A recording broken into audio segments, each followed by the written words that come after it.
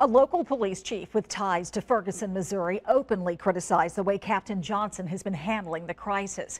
The criticism came in the form of an online letter, an open website for everyone to see.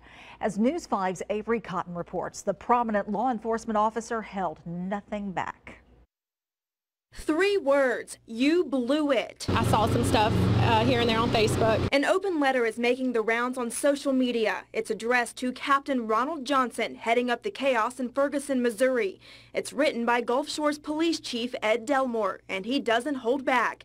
Chief Delmore addresses the looting and the chaos in the town. I completely understand the fury, things like that, but you also have to, work within a certain parameter. So I don't think they need to go through all the violence that they're going through. He calls Johnson, quote, a media darling, saying he played to the cameras when he was first summoned for the job by Missouri Governor Jay Nixon. Delmore goes on to say Johnson fueled the protesters' anger when he criticized the release of a video showing Michael Brown as a robbery suspect. Delmore argues the robbery video and the name of the officer who shot Brown came out much too late.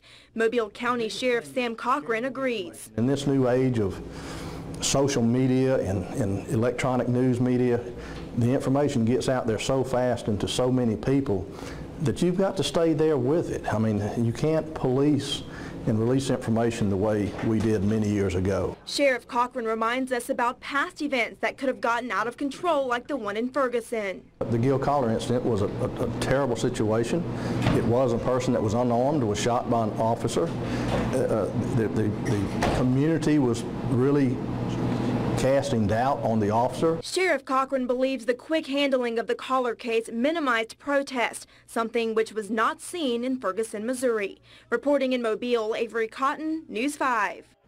And if you would like to see the chief's full letter to the captain, this story is posted on our website, WKRG.com.